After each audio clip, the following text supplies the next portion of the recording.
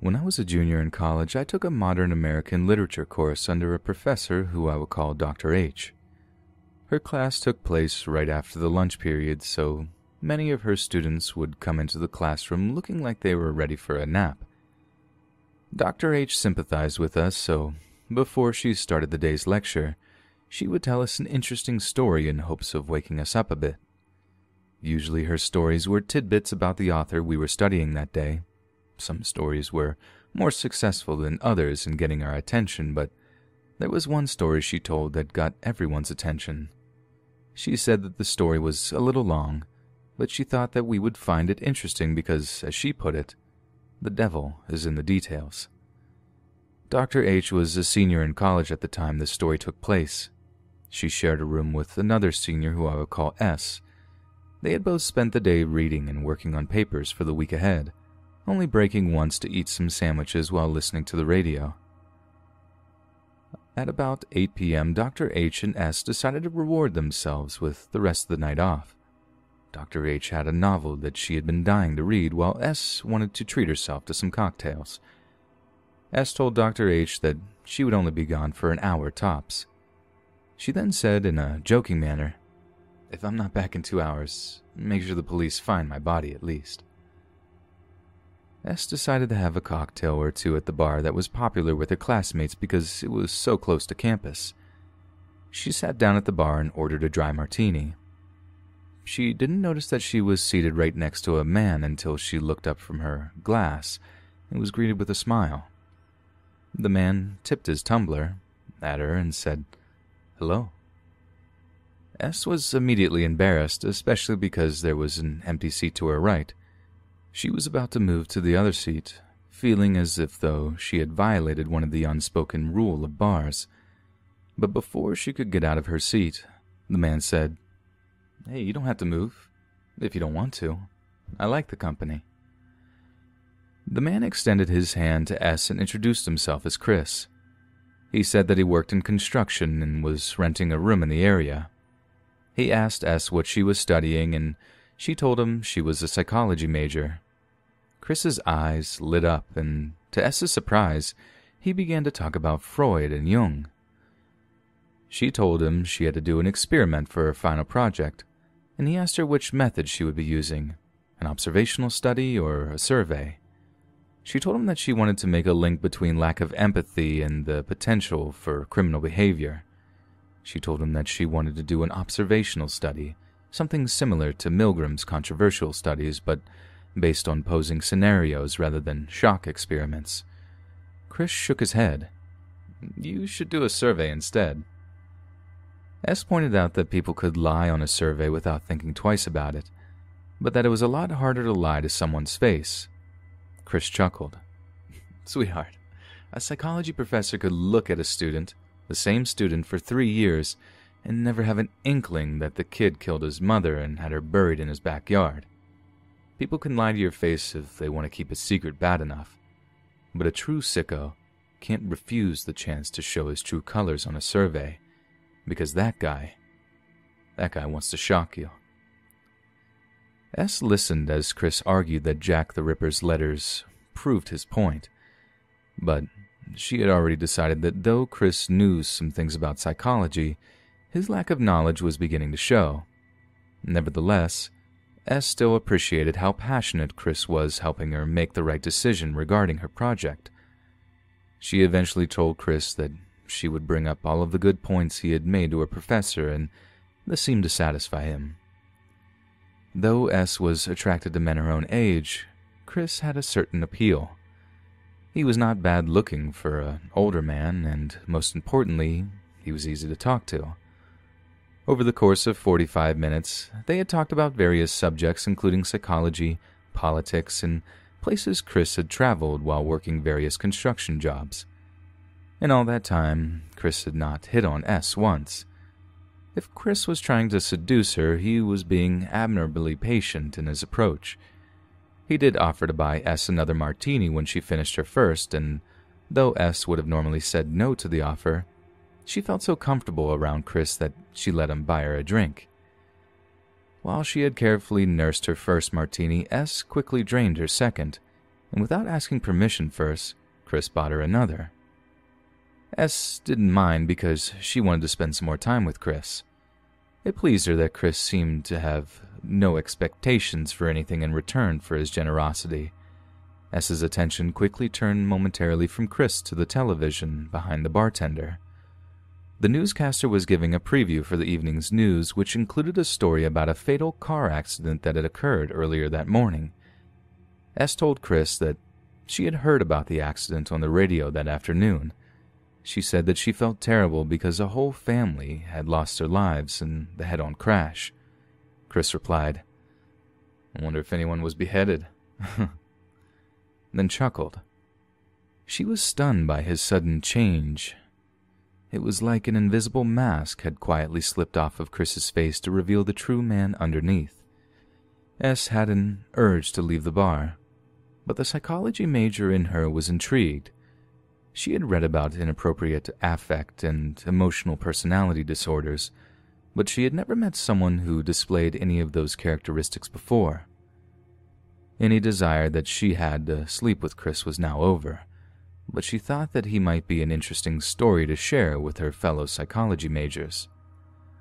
S continued to listen as Chris started talking in graphic detail about some of the accidents that he had seen at construction sites, including one guy whose hand and wrist had gotten pulled into a cement mixer, and another guy who fell 4 stories from scaffolding and wound up a twisted mess on the rubble below.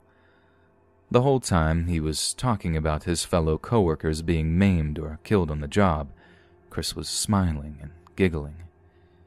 S tried not to show her disgust, but when Chris followed up a story of one of his coworkers being impaled by a rebar by inviting S to his room for some real drinks, S suddenly remembered that she had told her roommate she would be back in an hour. Chris's face was suddenly indifferent. Not angry or sad, but more cold and expecting.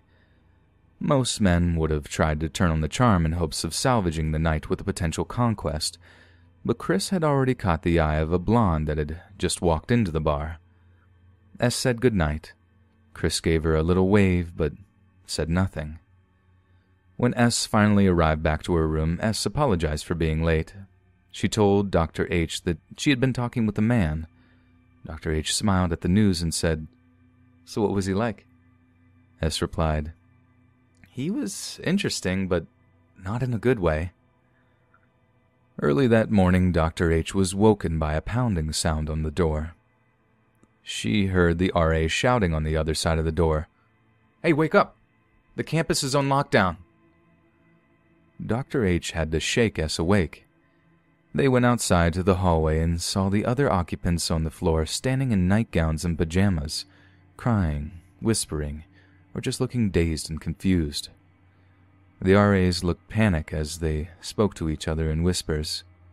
Dr. H learned through various conversations that multiple girls had been brutally attacked on campus just moments ago. Police believed that the killer could still be on the campus. No one in the dorm and at the moment knew the extent of what had just taken place. Later that morning, each girl in the dorm was asked if they had seen anyone strange that night. For a moment, S thought of Chris, but she told herself, more than likely, that Chris was with a woman right now. S told the officer no and thought nothing more about it. When a news report finally broke a month later showing that the campus killer had been apprehended, there was a collective sigh of relief and a few loud cheers from the young woman gathered around the television. Dr. H smiled, but when she turned to look at S, her roommate was staring at the television. Her eyes were wide and her face looked pallid. S said, "I think I'm going to throw up." It was not until 2 years later when Dr. H, who had just finished her master's degree, and S, who was now a law student, were having brunch that the subject of that horrifying night was brought up again. Dr. H said that S suddenly looked like she was not feeling too good. Dr. H asked S what was wrong. There was a pause as S took a sip of her orange juice. Dr. H could see that S's hand was shaking, and S finally spoke. "That night at the bar, if Chris had asked me to go to his room 30 minutes into our conversation, I would have gladly have gone. S began to tear up. She then added, I wonder if I would even be here right now. The man S had drinks with that night was Ted Bundy.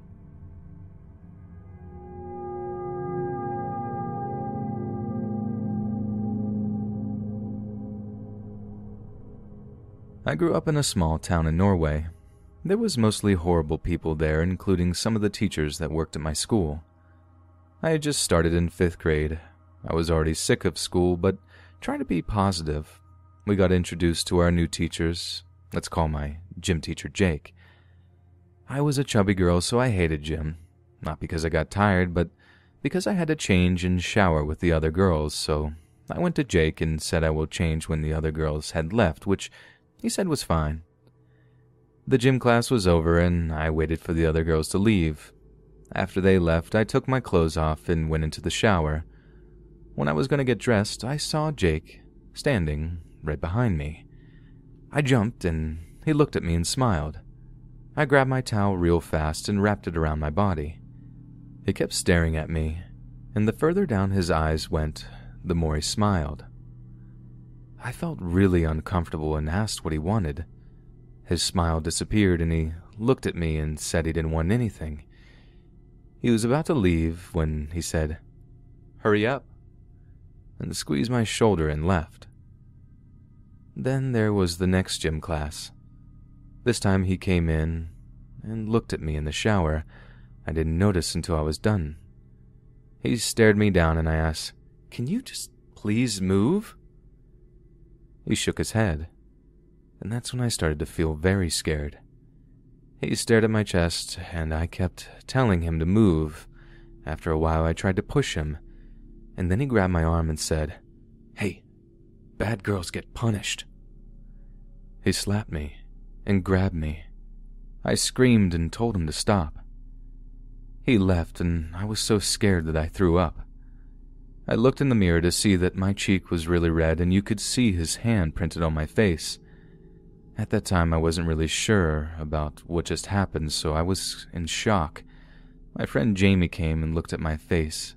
She grabbed my shoulder and asked hysterically, What happened?"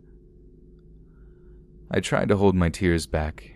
She kept asking over and over, to which I responded, I don't want to talk about it, okay? I didn't live too far away from school, so I went home, still scared and shaking.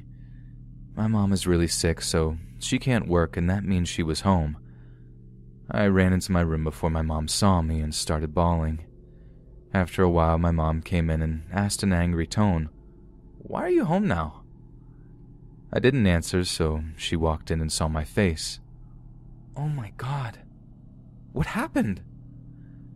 I got up and hugged my mom as I kept crying. After I calmed down, she sat down with me and asked again what had happened. I told her everything. She was livid.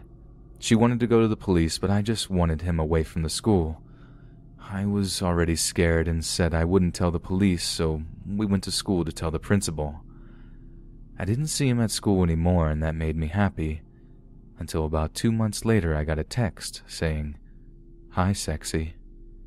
I thought maybe one of my classmates was pranking me, so I ignored it. I kept doing my homework, and then I got more messages. "How are you, sexy?" I was uncomfortable and replied, "Who's this?" After 5 minutes, I got a new text saying his name. It felt like I was going to throw up. Back then, I couldn't block numbers, or at least I didn't know how to. A few weeks had passed, and I was still getting messages from Jake. But now I completely ignored his messages, and the more I ignored him, the more angry his texts got. "Stop ignoring me. I know where you live. I can show up at your house at any moment. Answer me," and so on. I called his nonsense and ignored it. 3 weeks had passed, and Jake stopped texting me. I was going home from a birthday party, and I heard noises coming from behind me, but it was no one there, so I kept walking and finally got home. And then I got a text. Jake sent a picture of me through my window saying, "You look cute in that dress." I freaked out. I didn't want to move and I didn't want to turn around to look out my window, but I had to move, so I turned around to see that he was standing so close to my window that I could see his breath. He gave me the most disgusting smile and laughter. I screamed so loud, so my dad and my mom came running into my room really fast to see that Jake was gone. I told Mom and Dad everything and showed them the text, and they went straight to the police. He was arrested, but only got 6 months in jail. I still can't get his laughter and that disgusting smile out of my head.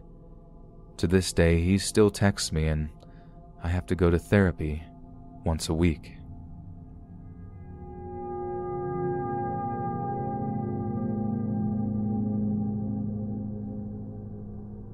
When I was a teenager, I was pretty hot. 5'2", blonde hair, brown eyes, stacked, and a magnet for creeps and such. When this happened, I was 16. At the time, public bus was my main form of transportation. I was coming home from my best friend's house, by myself at night. Not super late, but back then, in the mid-90s, the buses started running hourly after 7. I had just missed my normal bus that runs the busy, well-lit street south of my apartments, and decided to take the bus that runs the less busy, darker road north of my apartments, rather than wait at the transit center for an hour in the dark by myself. As soon as I enter the bus, the creepiest freak on board starts staring holes through my face. He is probably at least 30, ugly, pale, horrible red poofy hair, wearing the typical 90s stoner apparel of the green flannel, jeans, t-shirt of some dumb band, and some Converse. This loser stares me down the entire ride. He is seated 2 rows ahead of me, but turned in his seat with this ridiculous smile on his face, staring at me the entire way. It's only a 15 to 20 minute ride, but when some freak is staring at you like that for that amount of time, it seems like hours. My stop comes and I ring the bell. He shoots up out of his seat and goes to the rear exit door. So then I am internally freaking out. I have mace on me, but what if that is not enough? I am small, and although I was pretty athletic, I had never fought a grown man. He gets off and turns and stops and waits for me, with that stupid smile on his face. As I go to exit the bus, another man stands up to exit. Now I am really freaking out. I am already stepping out of the bus now with 2 men, one in front of one behind.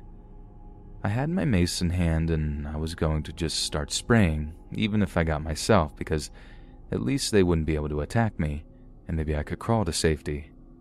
I knew the area kind of well, and there was a house a half a block up I could try and get to. As I leave the bus and take 1 step away, the freak in front actually takes a step toward me, but then the man behind steps off and the freak's expression finally changes from that creepy smile to an annoyed look. He turns and starts quickly walking down the hill, almost running. I quickly turn to the man behind me. He says, "I saw him watching you and, I was not letting you get off with that freak alone." I started crying with relief, because I am 95% sure that freak was going to hurt me. He walked me to the entrance of my apartments just in case he was waiting for me somewhere. And honestly, he's my hero. So just in case, if you are the man in Milwaukee, Oregon on the 32nd bus that saved a teenage girl from who knows what horrors that night, thank you so much. I don't remember your name or face, but I will never and will never forget what you did for me.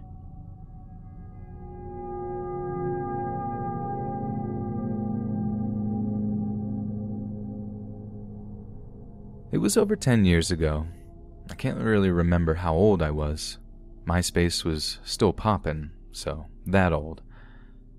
I was sitting in the computer room scrolling through some old social media site that is no longer in use, when my brother comes into the room demanding the computer. I told him to get lost. I had the computer first and he could wait his turn. He kept bugging me. He would throw things at me, tickle me, punch me.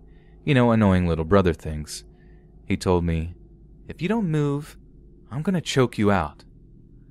I laughed and told him to go for it. He came up behind me and placed me in a chokehold, and we were both laughing as I tried to get out of his grasp. I remember slowly blinking, and when I opened my eyes, the room was black. I remember being extremely confused, and I remember not being able to feel my body. I don't know how else to put it, but something made me physically turn around, and I remember seeing reds, oranges. The floor moved like lava, and in front of me was a dark, silhouetted, extremely muscular figure that I could only see from neck down and torso up. At the same time that my eyes met the silhouette, he was already swinging to hit me, and when his fist connected to my face, it was like I was snapped back into reality. I was breathing heavy and sweating profusely. I looked over to my brother, who was just sitting there, staring at me, bewildered. He asked me if I was okay, and told me that my eyes rolled back in the back of my head, and it looked like I was having a seizure. I have no freaking idea what happened, but any form of answers y'all might have, I'm open to hearing.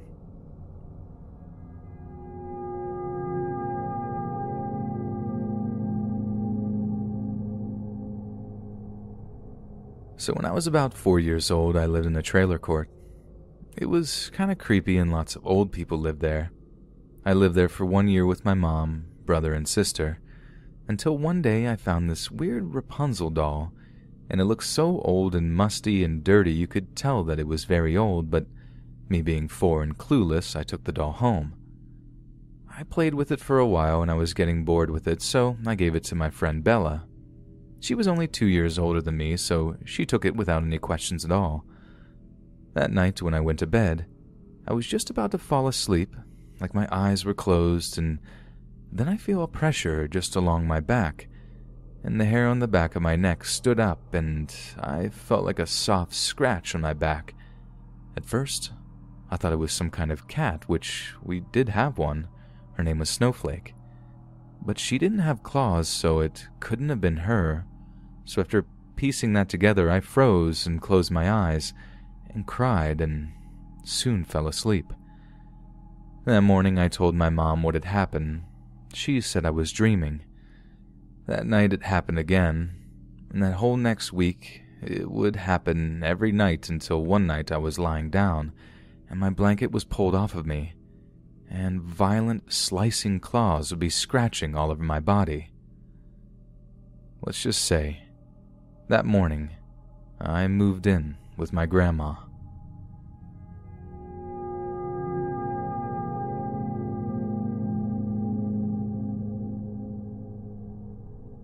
I have seen things that I will probably not forget.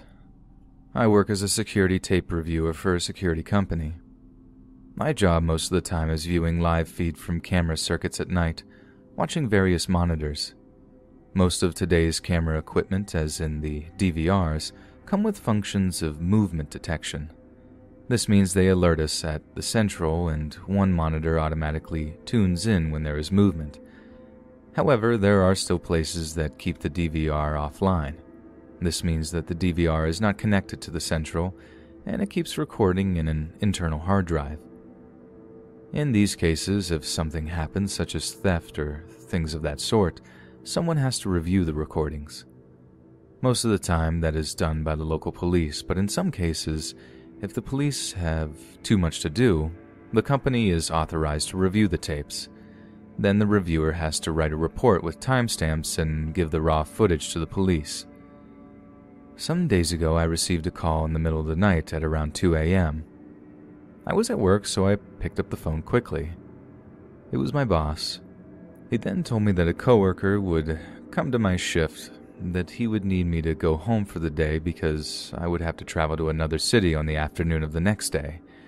He then explained to me that there was a sealed DVR in a farmhouse and that the police wanted it reviewed. However, it was sealed in steel and fixed into the concrete, and I would have to go there with a steel cutter to pry it out from the wall. For me, it was good news, as I get to stay a week at home with the DVR for reviewing. I went home and got some sleep. I woke up the next day and I already had the address marked on my phone. I traveled the whole afternoon and arrived there at dusk. I arrived to a rural property in the outskirts of a town where a police car was waiting for me at the entrance. I parked my car behind the police and got out. As soon as I got out, I noticed something was wrong. A strong smell of rotten flesh made me gag as the police officer got out of the car to meet me. "Hello, are you John?" "Yes." I then showed my documents to him confirming my ID. "Alright, come with me, John. The power's been out for some days now." I got my equipment and started following him. We got inside a wooden fence gate and the smell got worse. A farmhouse could be seen at the distance. As night was finally falling, we turned on our flashlights. As we got closer, I could see various wooden fences at the side of the house. I then asked, "So, what happened here?" The police officer stopped for a second and looked at me. "Well, Mr. John, it seems that this dude got left inside this property alone for about 6 weeks, hung himself, and then ended the life of all the farm animals with him." My heart sank.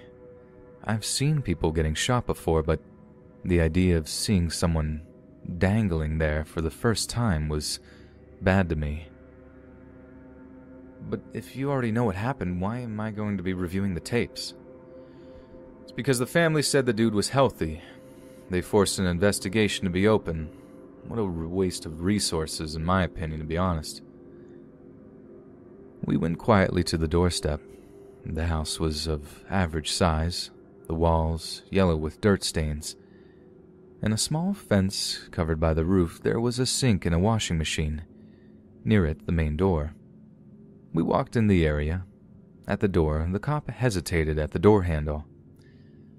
"We cleaned the thing already, but the smell is stuck in the building." As we got in, I noticed the door was abnormally thick. After the front door, there was a living room with an old sofa and old TV there. On the right, a long corridor with 3 doors at the side and a shelf on it. As we were passing through the first door, I noticed that this one was made of steel. The door also had 2 big padlocks made from steel. I asked, "Why is this door made of—" The cop interrupted me.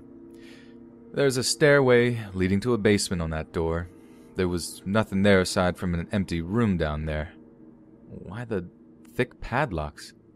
"Well, how am I supposed to know that?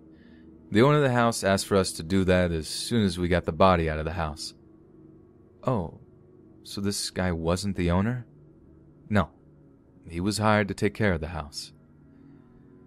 The next 2 doors were a kitchen and a bedroom. Inside the bedroom, at the corner, I saw a metal box concreted to the wall. "Well, this is it." I got my equipment and started working as the cop helped me illuminate the area.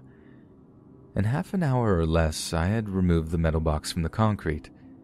It was really heavy, and inside I could feel a DVR, still working on its spare battery. As I was inspecting the box, the cop was with me. Suddenly we hear a metal bang. The cop jumps, gets his gun, and points it to the door with his flashlight. "Who's there?" Nothing answers. He starts walking slowly through the house as I went after him, thinking it might be someone or some animal. He inspects the whole house aside from the locked room. We conclude that it might have been some animal. The cop helped me carry the heavy box all the way to the car. Before going, he used a roll of police tape around the box, only letting the on-off switch, the VGA, and a USB port uncovered. The energy cable was outside already. I thanked him for the help and I went home. I arrived late at night, so I immediately went to sleep. The next day I woke up and started working on the DVR. I left it in my room as I still lived with my mom at the time. First, I confirmed that all the excess weight was probably due to a large battery inside. I plugged a monitor and a mouse to it, as I could see it was still on. The DVR was a very good one with up to 12 cameras. All the cameras were unplugged when I took it from the wall, but in the darkness and the smell at the farmhouse, I forgot to count how many there were. The second thing I noticed is that the DVR was accusing problems with connection. That was weird, since the thing shouldn't have any internet connection at all. As I started examining the connection status, I found that it was indeed trying to connect to a Wi-Fi connection that now had limited access. I assumed that somewhere inside the metal box there was a Wi-Fi routing a 3G chip. That was the only way someone could get internet in that area. I closed all the connections for the time being. I had then time searched for around 7 weeks ago, and the cameras were completely still. There was no movement. I realized that there were 10 cameras at that place. That's an absurdly big number for a farmhouse. I set all of them for motion only and set it for a faster speed. All of them went dark. The footage slows down as I see the camera 11 flickering on and off. There was too much static on it, so I couldn't see. Some seconds later, it starts going fast again. Camera 11 didn't flicker anymore. In fact, it didn't even seem on. In the space of what would be like almost 2 days, the image did not have any motion detection, so all I could see was black. However, the camera feed went on suddenly. Cameras 1, 2, 3, 4, and 5 were clearly outside cameras, as they were activated by rain falling on their lenses by the morning. All of them were around the house, each one viewing a side of the house. Camera 1 was viewing the main wooden gate. Camera 2 was mounted in a motorized base, going right and left. This camera was able to see a landfill at the side of the house, and in the distance some animal pens could be seen. I deactivated the motion capture and had a good look at all the cameras. Camera 6 was in the concreted area outside. Camera 7 was in the living room, recording the sofa and the main door. Camera 8 was viewing the corridor inside the house. Camera 9 was at the kitchen. Camera 10 was viewing the bedroom. Inside the bedroom there was another wooden door, and as the door was opened, I could see a bathroom inside. I accelerated the footage until I saw an old truck parking outside of the wooden gate. From there, 2 people got out, an older guy and a younger guy. They walked inside the fence and started walking inside the house. I could see that the older guy was showing the house to the younger one. I could hear a faint sound coming from my sound system. I turned the volume up. Voices. The whole system was filled with high-grade microphones in every camera, which is very unusual for a farmhouse system. I watched as they went outside, and the older dude started giving instructions to the younger man, and the older man finally went away, leaving the young dude there. I started getting bored, so I accelerated the footage. Whole days went by in minutes for me as I observed the man's routine through the days. I then realized something. Camera 8 at the corridor would go offline sometimes. I then stopped the system and went to check. I won't get into particulars, but it would seem as though every day the camera would go offline for 3 or 4 hours on the afternoon by itself. Thing is, someone had deliberately got into the system and erased those particular parts. I then searched for all of the footage on camera 8 for that specific time, and then started reviewing it. The camera would go offline around 1 p.m. and would go back online around 3 or 4 p.m. That's until I saw it.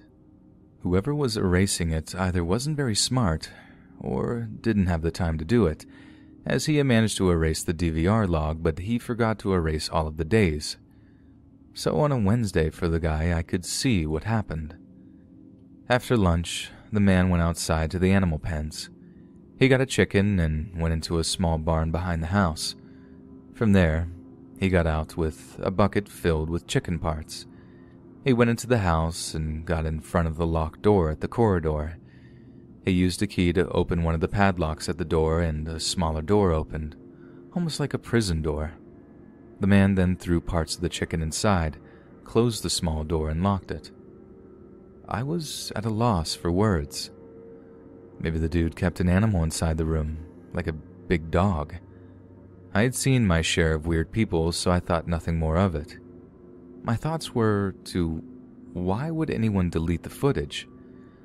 I went back to the previous viewing, with the 10 cameras on again. I then felt a bit hungry and went downstairs to get something to eat. I accidentally left the footage going. I ended up forgetting about it and even went out with my friends. I came back late at night, and when I went into my bedroom, I could see the footage still going, now at night. I sat in the chair looking at the video. The image at night was very clear, almost as if though all the lights were on. That's when I realized the house had infrared spotlights all over the property, which is extremely rare for a rural property. Camera 11 started to come in and out of existence again. I got closer to the screen as it finally stayed on. All I could see was a gray room, completely empty, with only stone stairs at the side. The place had no visible windows, but also had an infrared spotlight. And then it went offline again. I was weirded out by the whole situation already.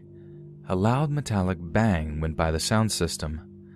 I stared at the corridor camera as it got the noise again.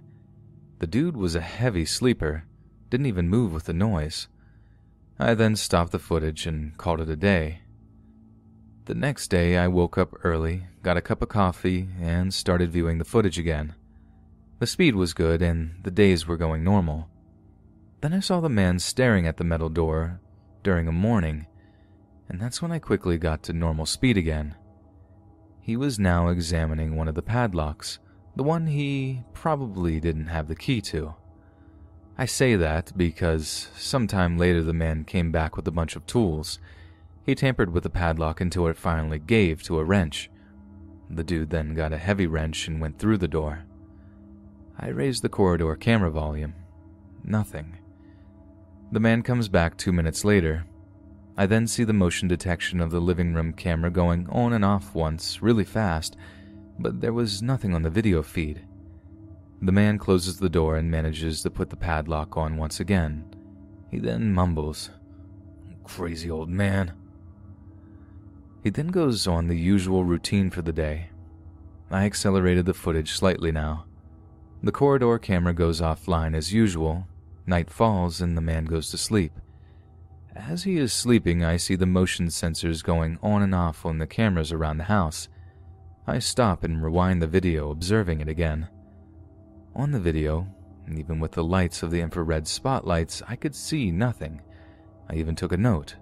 The motion sensors are malfunctioning. I then heard a loud bang at the side of the house. Camera 9. The one at the kitchen got most of the noise. The man wakes up, turns on all the lights and goes out with a gun. He then starts screaming while going around the house. "I'll get you! Where are you?" He keeps going around the house, goes to the animal pens and then comes back. He locks all the doors and keeps the gun at his side as he sleeps. The next day went as usual, and so did the next. When I looked at the time, it was night already. I left the footage on as I went to prepare my bed. I then sat down at the chair again to turn the whole thing off. There, it was night too, and the dude was asleep. When I looked one more time at all the cameras, my heart began pounding. At the living room, next to the main door, there was this tall, black figure, almost like a black sheet lifted around 2 meters into the air. I stopped the footage and rewinded to check if the dude had put it there. No, it appeared at around 3 a.m. out of nowhere, and I had this horrible feeling. I knew whatever it was, it just felt wrong. Then the thing raised an elongated black arm and pointed in the direction of the camera. I immediately closed off everything and went to bed. At night, I felt like something was wrong. I even closed the blinds of my window, even though I live on the second floor. I was scared, and at the time, I didn't know if it was a figure of my imagination, but I started to see black shadows passing in front of the window. It was almost morning when I finally went to sleep. I woke up for lunch and forced myself to get back to work. I started the footage from that next morning. I didn't want to see whatever that thing was again. The dude woke up and went to work as usual. Even during the day now, the motion sensors would go on and off even though there was nobody there. The dude came back for the night. I accelerated the footage until that thing appeared once again. This time, it was in his room, and it stayed there, like if it was staring at him. The man then woke up and went to the bathroom, apparently not noticing the thing right next to his bed. He laid down again and went back to sleep. The thing started turning to the camera again, and I quickly turned the feed off and started it again on the next recording day. The day began as usual, but this time, something happened. The dude went into the kitchen and stood there for some seconds, said something, and went back to his room. He then came back to the kitchen. I rewinded the tape and raised the volume. The man said, What did I come to do here?" I found it weird, but everyone has those weird lapses from time to time. The dude repeated that 3 or 4 times during the day in different tasks, and then he went to bed, and this time there was no dark figure. The motion sensors were going absolutely crazy. Aside from that, the night went by with no incidents. At morning, the man took his time to get out of bed. 2 hours, in fact. He went into the kitchen, and first thing he says is, "What did I come here to do?" He keeps an empty stare the whole time, goes back to his room and tries again. This time, he does breakfast and goes to work. He became weird as the day progressed, forgetting things and talking to himself. The day finally ended, and he went to bed. At night, at around 3 a.m., he wakes up. He starts walking around the house slowly, almost as if he is twitching at every movement. He then opens the front door, stops at it, and keeps looking outside with an empty stare. He does that for the next 2 hours without moving. He then leaves the door opened and goes to his room. He lays on the bed and stays there for some good hours. I was very disturbed at this point, but nothing could prepare me for what was coming. When the dude woke up by morning, he just went outside. He then proceeded to release all the animals in the farm. Some pigs even got inside the house as the door was opened. He then comes inside again, closing the door with the pigs inside. The man just starts talking to the pigs, as if though they were humans, his voice going grave sometimes as if the man was drunk. He stays sitting on the floor at his bedroom, talking to the pigs until night. One of the pigs defecates on the floor. The man removes his pants and does the same. He stays there, sitting on the floor. The man stands up and starts walking slowly to the front door. He goes outside. Camera 2 can see a big pig sitting on the landfill. The man comes behind the pig and grabs it. The pig starts squealing. The man then does unspeakable things to the pig, and the pig ends up defecating and biting him. After that, the pig runs away screaming. The man then returns to his room and lays on his bed. At morning, stains of feces and blood can be seen on his sheets. He woke up at around 1 p.m. and stood up. First thing he does is kneeling next to a pile of his own feces. He then proceeds to eat it, littered with flies. After that, he stands up and goes around the property. He comes back from the animal pens with 4 small piglets. He closes the main door and releases the animals. The man proceeds to try to dress them in his own clothes, gets visibly distressed when they don't wear it. One of them ends up defecating. The man stops everything and eats the feces from the pig. He then screams in anger. A bigger pig that was laying around gets all of his rage. The smaller piglets squeal as the larger one gets kicked until its eventual demise. Then he proceeds to opening the poor animal, pulling out its innards and playing with it. He then steps on 3 of the piglets and ends the life of the last one by biting its head. I finally vomited watching. I stopped the video and went outside a bit. It was around 5 p.m. already. Decided to call it a day and started to prepare my stuff for sleeping.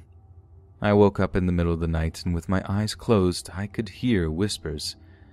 When I opened my eyes, a dark mass was on top of my bed on the ceiling, moving and whispering. I screamed and turned on the lights, and the thing disappeared immediately. My mom came running from downstairs, getting in my bedroom. "John, what is it?" Nothing, just a bad dream." My mom agreed and gave me a cup of water.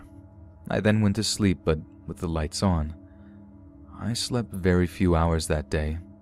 At morning, I had to go to my friend's house, and I stayed there until evening. At dusk, I arrived home. When I got inside my house, I felt something was wrong. I heard my mom calling from her room. "John?" The lights wouldn't turn on. I started walking, but I froze as soon as I saw the main corridor of my house. It was dark, abnormally dark, as if liquid darkness was blocking my way. "John!" Heard my mom again. I would have to go through the dark corridor to her room. "John, come here." My mom sounded more irritated now, but I stood there looking at the darkness. "John, come here. I'm ordering you to come here." I couldn't move. I still felt something was wrong. "John, come here now." My mom's voice was basically screaming now. I walked out from the house, never taking my eyes from the darkness. My mom's voice would now scream very aggressively. I finally stepped out from my house and closed the door, my heart pounding. I stood there on the front porch looking at the door for some time until I heard steps behind me. "John?" My mom's voice came from behind me. She then exclaimed that she had to go to the market to get some stuff, and I was visibly shaken. When my mom got into the house, the lights went on as normal. She then made me some tea and I went to sleep, all lights on once again. I woke up the next day. By morning, it took a while to get courage to look at the video again that morning, but I finally did. It picked up on where I left, the man naked in his living room with 4 dead piglets. It was afternoon already, and the man went outside with the piglets. He proceeded to dig spots on the landfill, used some thick logs as stakes on the ground, and then nailed the corpses of the pigs to the logs. He then came inside. He stops at the main door and turns around, going out again. Goes in the barn at the back of the house and gets something. Proceeds to go to the animals' pens. Chickens, horses, and pigs can be heard in panic as the man screams and laughs. I was breathing heavily by now, and finally the noises stopped. All became silent for a while. Suddenly, movement. The man comes crawling on all 4s with an ungodly speed. I hold my breath as he goes into the house, still crawling around. The microphone picked up as the man growled around the house like an animal. At this point, I was freaking out. The man stops, lays next to the corridor, and starts screaming. He screams and screams to the point his vocal cords snap, and he starts gurgling with his own blood. At some point, he stays there still. Day finally came and the man sits up. He starts crying, sitting on the ground. He then stands up and runs to the barn. Comes out there with a rope. He uses the ceiling fan from his room as support and makes a makeshift lace. He then puts a chair on the bed and jumps. A loud snap is heard. I stopped the recording. I unplugged everything and carried the DVR to my car. I ended up taking the DVR to the security company that very same day. Things finally calmed down as I took the DVR away from my house. The police reached the conclusion again that the guy ended his own life, but I think there was something more to it. Whatever horror lurked inside that house, hopefully, I will never know what it was.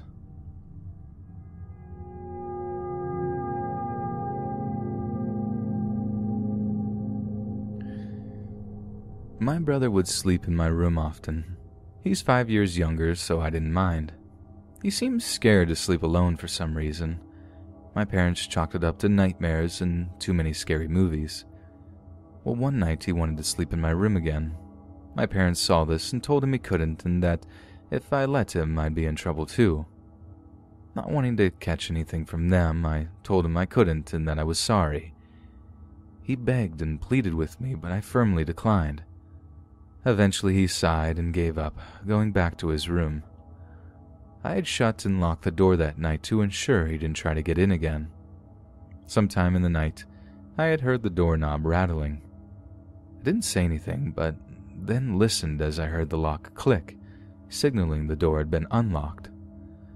Now mind you, my brother and I aren't that bad at picking basic room locks, and so I wasn't surprised when this happened. The door opened and I turned to look, and I saw someone in a crawling position looking into my room. I sighed, thinking it was my brother, and said, "Fine, get in here, but don't blame me when Mom kills us both." What I thought was my brother crawled into the room, and I expected to feel his weight as he climbed on the bed, but it never came. A minute passed and I looked over. The door was still wide open, and all I could see was the darkness in the hallway. I called out my brother's name and heard nothing. So I went down the hall into his room and, lo and behold, there he was, fast asleep. Needless to say, I slept in his room that night.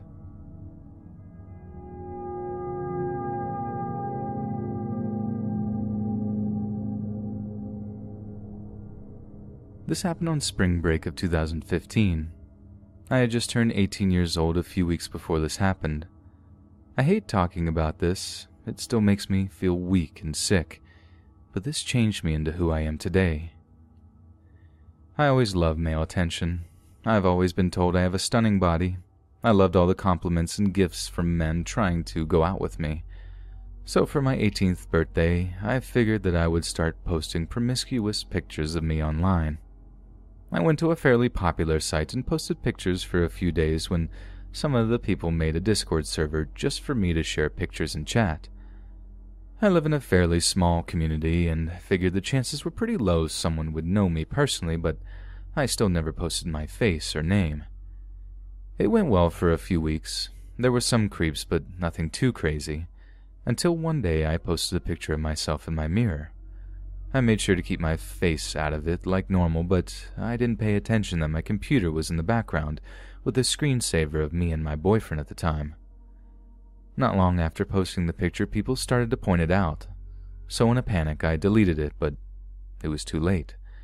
I started receiving messages from one of the members who claimed to know me and my stepfather.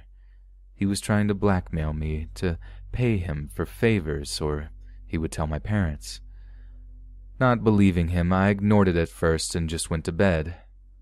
When I awoke the next morning and checked in on the server, I had another private message from the man with a picture of the front of my house.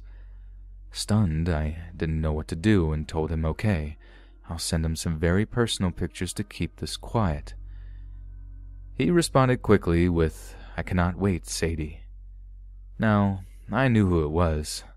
My name is Mercedes. Everyone who doesn't call me by my first name calls me Mercy. Only my dad's best friend John calls me Sadie. He lives across the street from us. Both him and my stepdad served in the Marines and in Iraq, just at different times. John always had creeped me out. No matter what, he always called me Sadie, even when I told him I hated it. When my parents weren't home, he would come pound on the door and ask to search the house to see if anyone was hiding. Before homecoming the year before, my boyfriend came to my door and John came running across the street in nothing but calf-high socks and his underwear, smoking and cradling a shotgun, harassing my boyfriend. He wasn't a large man at all, maybe 5'10" and pretty average build overall, but something about him was intimidating. I didn't really want to involve my parents. I know my stepdad would believe John over me. I mean, they were near inseparable. Well, that night my parents and a friend with her new boyfriend were going out on a double date. They had arranged for me to watch my little sister who was 10 and my parents' friend's son from a previous relationship who was 8. This would be an easy job. Both kids were really well behaved. So after we said our goodbyes to our parents, I got the kids all settled playing a game while I watched TV. Several hours passed. It was around 9:30 p.m. when I heard a knock at the door. Fearing it was John, I silently went to the door and looked out the peephole and saw it was my parents' friend's new boyfriend. I let him in and asked what was wrong. He said he thinks he forgot his cell phone in the kitchen counter. I said, "Oh, okay, well, you're welcome to go look," and I sat back down to watch my show. I heard him making some noise by the back sliding door, which was on the far side of the kitchen, and thought it was odd, but whatever. He then came out and said that he found his phone and he was heading back out and that he would see me soon.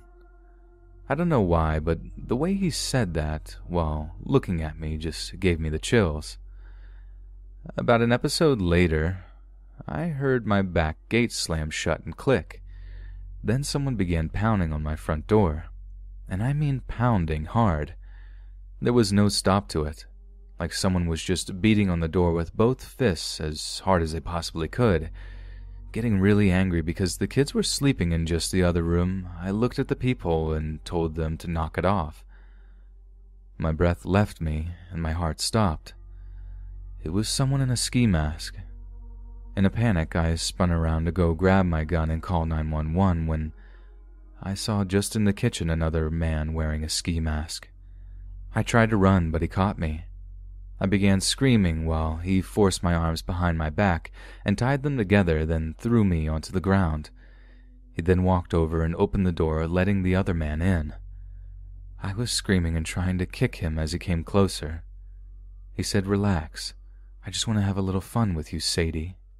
You owe me, girl. My friend and I'll be quick and no one has to get hurt." He then grabbed me by my hair to yank me off the ground. I don't know how, but I somehow managed to kick him in the shin. He screamed and called me terrible names. His friend rushed over with a kitchen knife in his hand. He handed it to the first man, who then in one long slow stroke slashed me from the middle of my chest to my belly button. It burned, it stung, and it hurt like nothing I've ever felt. I tried to scream, but my voice caught in my throat. I wanted to puke and pass out. I was horrified. He dropped me back to the floor as he stomped around, telling the other guy to tie up the kids. He replied with, "He can't find them, they must have ran out." There I saw my chance and rolled over onto my knees and jumped to run upstairs. I tripped and stumbled as they yelled and ran after me. I ran up the stairs and ran right into the first doorway, which was my parents' room. I kicked the door shut and dove under my parents' bed, crying and screaming. Just as I was about under, the door flung open and someone grabbed my ankles and yanked me out. He picked me up by my hair and threw me onto the bed. He began trying to claw what remained of my shirt off when there were more banging downstairs. He stopped and looked at the door, holding his hand over his mouth and nose. Bang, bang, bang. It sounded like someone was slamming their entire body into the door. Then finally a massive crash. Then the real fear began. Someone downstairs was smashing things, everything in their path. Then we heard the swinging. It was a deep, throaty, gritty voice with a slight Eastern European accent trying to sing slowly. "I am death, I am here to eat you alive, I will tear a piece off of one at a time, I will bathe in your blood, Satan will love me and I will be him." It only sounded slightly song-like, but it sounded so demonic, it had such a booming echo. I began to scream and cry harder as I could hear it thumping up the stairs. Then all of a sudden the other guy shouted and there was a loud crack and smashing, and some screaming before a loud, smashing, hollow, squishy thump. Then the stomping continued with a slow laughter all the rest of the way to the door. As I saw the shadow enter the doorway, the first man held the knife to my throat while I screamed and thrashed. I seriously wet myself crying while he yelled, "Stop or I'll cut her." The shadow stopped and laughed again as he held up his arm over his head. The first man suddenly dashed the shadow. The shadow moved so quick I couldn't see when I heard a crack, then a gurgled sigh as the man slumped to the floor. The shadow came to me with outstretched arms and said calmly, "It's okay, Sadie. You're safe. Close your eyes. I'll get you out of here." As he picked me up under my neck and knees, as we walked into the light, I saw that it was John. He took me to his house and I honestly blacked out. Next thing I knew, I was in an ambulance on my way to the hospital. Several days later, the police came and got my story and told me how lucky I was to have had someone like him near. When I was released, my parents told me what happened. The kids ran to John's house and told him some men broke in, and he told them to call 911 as he ran to our house. He killed the first man by breaking his leg, then stomping on his head. The second man was seriously injured with 2 stab wounds and a broken arm. He was also arrested. His name was Paul. He was the new boyfriend of my parents' friend. When they were out, he said he felt sick and was going to head home. The police ended up finding he was the one blackmailing me.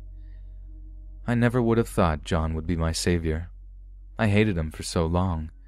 He was just a very cautious man who cared deeply for my stepfather and his family. He had no family of his own. I didn't feel safe for almost a year without John around. I pretty much lived in this house for that time. He taught me how to shoot, how to defend myself with anything I could find, including my hands and even a newspaper. Unfortunately, John was killed by a drunk driver 6 months ago. It wasn't until after he died I found out about his past. He had a troubled childhood and joined the Marines as soon as he turned 18. He went Force Recon, then 4 years after went to Special Forces. He retired after 12 years of service. I just graduated from college this past May. I enlisted in the Marines and leave for boot camp in July. I figured this is the least I could do to honor his memory. Please remember John. He was truly an amazing man, and I wouldn't be here to share this story if it wasn't for him.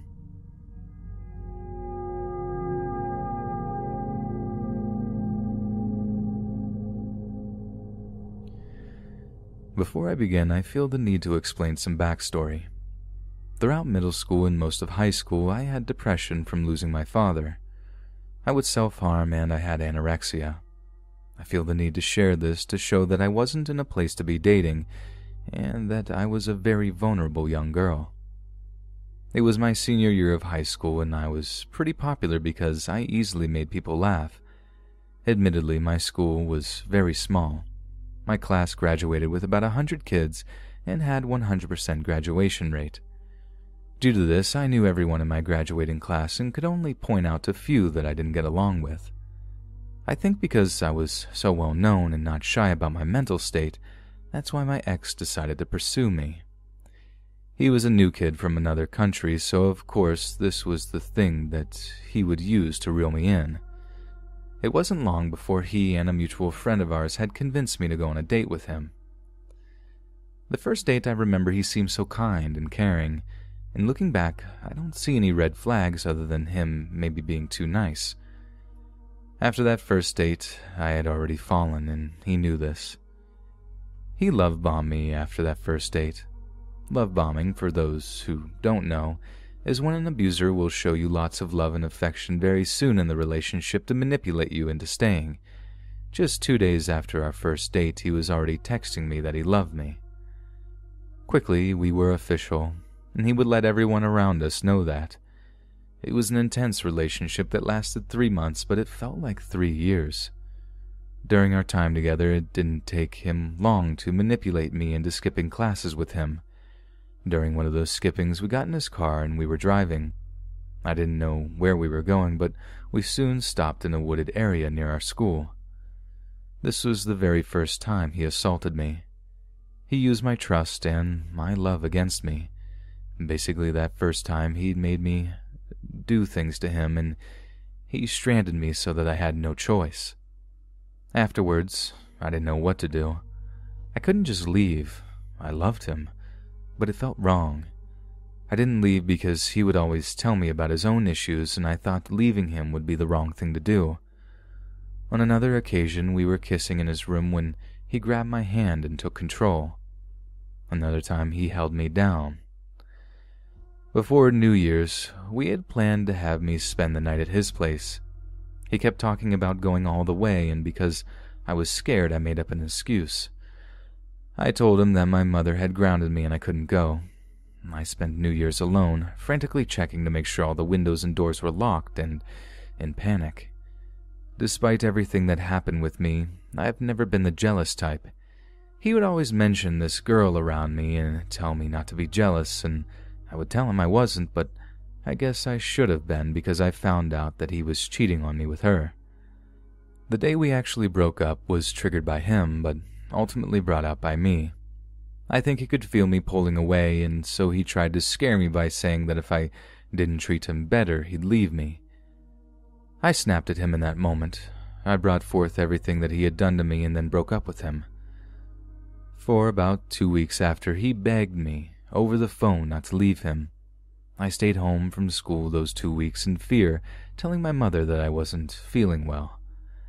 At the end of the 2 weeks, my mother told me I had to go to school. I knew she was right, but I wasn't ready. I broke out in tears and told her everything. Her response? "You didn't even go all the way. All of this over some boy? You can stay home today, but you're going tomorrow." I felt so invalidated. That day I told my best friend that I was going to end my own life. But my wonderful friend went to the school counselors and the police came to my home. They had to stay with me most of the day until my mom got home from work. I decided to come out and tell my friends at school about what had been happening for the past 3 months. When he got wind, he turned it on me and convinced people that I was spiteful in doing this to harm him. Out of the about 40 kids I saw as close friends, I walked away from that experience with about 5. After that, there were a bunch of kids who came to me telling me of their own experience with him. I have been with this bully, and that's what he was. After this, he started following me around school. He would lurk outside my classes. He knew my schedule inside and out and would pop up in places he knew I'd be. My life had become a nightmare from that point, and only got better when I described what happened to a teacher. They couldn't do anything due to lack of proof and it not happening on school grounds, but he believed me. I finally had an adult in my life who didn't invalidate me. Anytime he saw my ex lurking around, he would get him in trouble. Life is better now. Things do get better. He stopped following me around and I no longer live in fear. I still have trouble and I have flashbacks when I'm reminded of him, but I'm working on myself. This experience has given me the desire to get better and work on myself, which I didn't have before.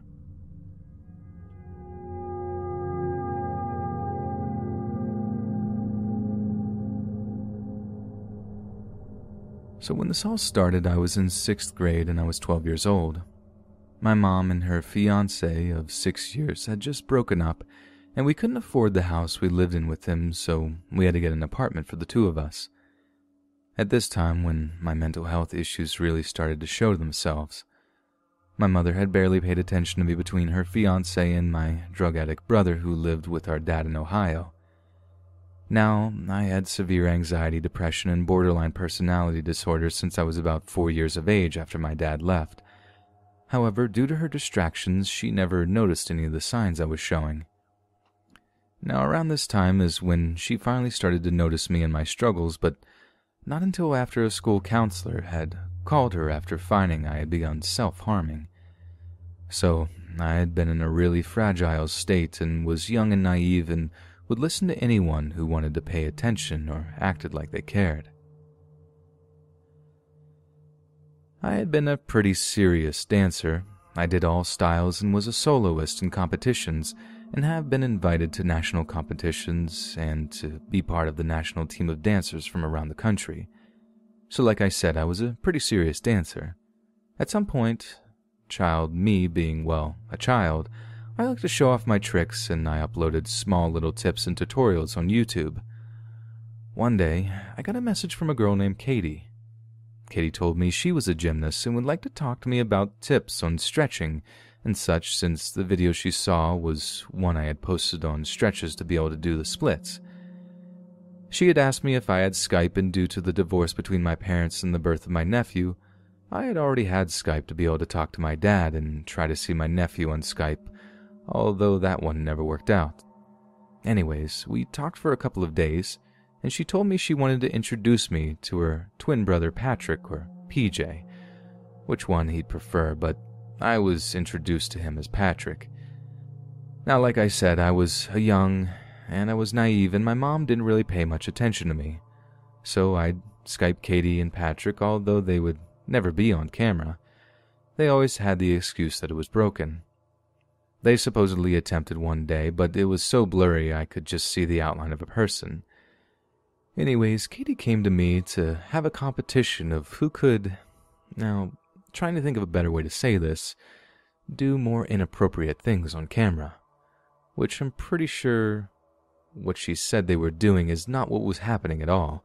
But me, being young, naive, and stupid, and never warned by my mother about these kinds of things, agreed. They wanted me in my skivvies to do splits and dance stretches or whatever, and she said that she'd basically, well, you get the picture. They wanted to watch.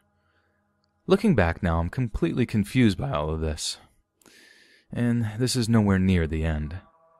After a little bit, I was really annoyed at the fact that they only communicated on Skype with me and that they never showed their faces or let me hear their voices.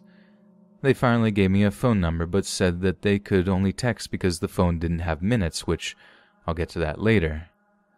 This helped and made me feel a little bit better, but on Skype, they only ever wanted me to strip and stretch. I'll try to tell them no, but Katie would threaten to hurt Patrick, who by this point had sweet-talked me enough into forming a long-distance relationship with him. However, I don't count it as a real one. Again, me being young and scared, thought I had to do it to protect him. My mother, who had been oblivious to all of this, had finally discovered things because of an image that was sent to my school email, which my science teacher had full access to. My mom went through my phone and computer to discover what was going on. Of course, I was grounded from my laptop, but my mother still let me text Patrick because she felt that it was all Katie's influence. So I maintained contact. Also, at some point through this, I became friends with Patrick on Facebook. However, it's not important as much until later, and so time goes on, and we continue to text until I get my laptop back. Then Katie is back and influencing everything, and of course my mother finds out. I get my phone taken away for good and laptop as well. Not kidding, I never got them back, ever. And the following summer I had gone to visit my dad's. At this point my mom, catfishing long-distance boyfriend, had sent me an iPod Touch, which we found out later when I cracked the screen and took it to the Apple store was bought by a woman in Wisconsin. We didn't know, but this man was supposedly living in England for a business thing. But it doesn't have anything else to do with the story, so I won't get into that. So with my iPad Touch, I had Patrick's number saved, and by this point, I had been done with the whole situation. But I realized I could call the number to see if he was lying because my dad lived in another state, and Patrick wouldn't know the number. I called, and an adult male voice answered. I said I was looking for Patrick, and they immediately hung up and blocked my dad's number. So that basically confirmed it to me, and I removed him from Facebook and blocked him. I went on for months, never hearing from him until I get a message from a friend of mine. She said he was messaging her looking for me, so I unblocked him to see what he wanted. We chatted for a couple of days until I decided I was done putting up with him. Now at this point I was on medication that did not disclose certain side effects that showed up in testing, and I had them. However, no way to know that it was because of the meds. I became pretty promiscuous online, and due to this I was grounded from all technology. Now the friend he had contacted was my Girl Scout troop, so we saw each other frequently, and he'd always message her to ask about me. Whenever I had technology at the time, I had some sort of messages from him, but I ignored it mostly. Now when I was 17, so this is 5 years after we met and about 3 to 4 after I stopped talking to him, I got a message from an old friend from 6th grade. Now, due to moving out of our house when I was in 6th grade, we moved out of the district, but we decided to just have me finish the year where I was. So I hadn't seen or spoken to this friend since we were 12. She told me a boy named PJ was messaging her and asking about me and wanting to contact me. I was livid. I decided to unblock him and see what he wanted. I confronted him for messaging other people and trying to drag them into things. Suddenly he says he still has the old pictures, and I asked him which ones. He proceeded to send me photos of myself at 12 years old. All disgusting. To which he got me very angry, telling him he had no right to have those and that I would report him to police, and he complied with deleting them. At least, I hope, but probably not. That's the most severe it's gotten, but to this day he still tries to contact me, trying to act all sweet and charming. Now, I'm a nice person and I respect all people until you do something to me. Last I spoke to him, he had contacted me either shortly before or after my wedding, to which I decided to finally go ahead and block them. I haven't heard another word since. Hey friends, thanks for listening. Be sure to subscribe and click that notification bell to be alerted of all future narrations. If you got a story, be sure to submit them to my subreddit, r/letsreadofficial, and give and receive feedback from the community, and maybe even hear your story featured on the next video. And join my Discord to interact with me and other listeners directly. If you want to support me even more, grab early access to all future narrations for just $1 a month on Patreon, and maybe even pick up some Let's Read merch on Spreadshirt. All links in the bio. Thanks so much, friends, and remember, Waka Waka.